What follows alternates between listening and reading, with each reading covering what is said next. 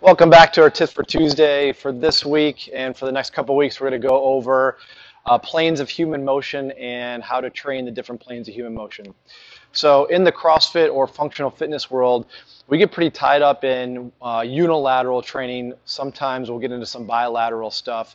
But there are three planes of human motion. And when we're training functional fitness, we need to make sure that we're training all three planes of human motion. So what are those planes of human motion? Okay, the first one is what's known as the sagittal plane. Okay, so think of this. All right, so forward and backwards basically.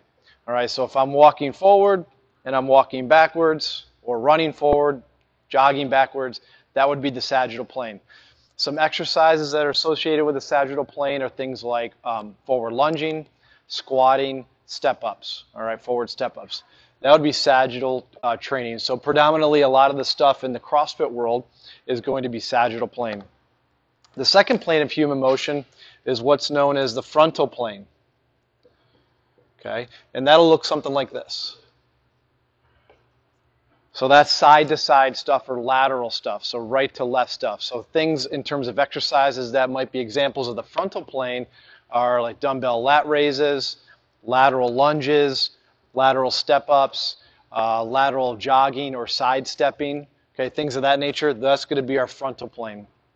Okay, and the one that is commonly ignored in terms of training, but in terms of daily life, all right, what's used in daily life is what's known as the transverse plane.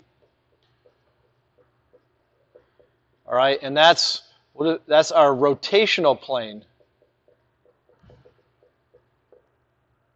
Okay, so that'll look something like this, right? So anything that involves twisting, turning, okay, and then using a rotary type of movement, that's going to be a transverse plane. And just so we're clear on what these are, this is going to be forward, backward, and again, this one is going to be side to side. Okay, those are our three planes of human motion. So what we're going to show is an example of what a transverse exercise looks like. All right, so we're going to come over here and bring it over to our box. So step up. All right, so this is just called a crossover step up. So Brett's going to show us with a dumbbell version and then also a barbell version of what a transverse plane would look like.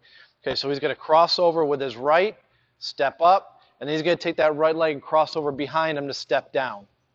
All right, so he's going to do it again now with the left leg crosses over. Left leg goes behind. All right, we're going to do it one more time each way with the dumbbell. So again, right leg up, cross over. Right leg behind, cross over. Okay, and then again to the other side, left leg up, cross over in front, and then cross over in back. Okay, so just remember you're going crossover in front, then crossover in back. All right, that's with the dumbbell version. Once you're able to master that, you got good balance and technique. All right, you can up the game a little bit with a barbell and then add load to the barbell if you want to. Same thing. Okay, so he's going to cross over in front with the right, cross over in back with the right. Okay, again with the left, cross over in front with the left, cross over in back with the left. Good, that's good. You can go ahead and set that down, Brett. Okay, so that's an example of a transverse plane exercise, right, as opposed to if I'm doing step up sagittal, okay, forward and back, that would be up and up like that, right? And then our frontal plane would be a lateral step up, up and up like that. That would be sagittal plane. I'm sorry, frontal plane.